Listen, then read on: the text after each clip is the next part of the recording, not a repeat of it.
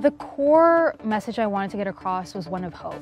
The valedictorian of the University of Southern California class of 2024 won't be giving a speech at graduation.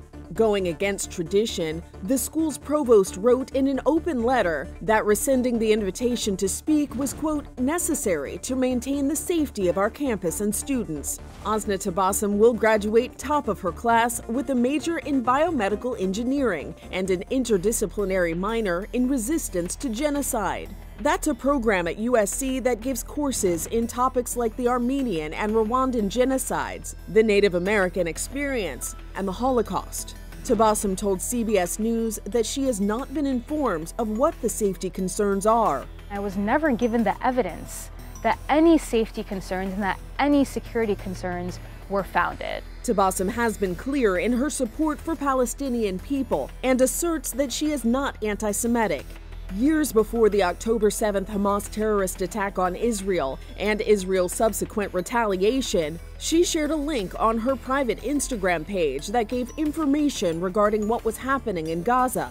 Pro-Israel student groups took their complaints about the website that Tabassum did not create or write to the school's administration. I'm not apologizing for the link that I put in my Instagram. What I am saying is that I'm committed to human rights. I'm committed to the human rights for all people. She describes herself as a first-generation South Asian American Muslim who wears a hijab. Tabassum says she is being penalized for living out, quote, the very lessons USC taught me. I think anyone who's watching this can draw their own conclusion. I look what I look like. I am who I am.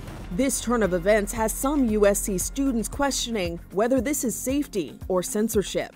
I think a lot of people were upset about that, and it's kind of, people are like believing that it's just kind of limiting her free speech. She's talking about issues that are important to not only our university and to students, but to the world, and I think that that is someone that should speak at our as a valedictorian, and like she's more than qualified.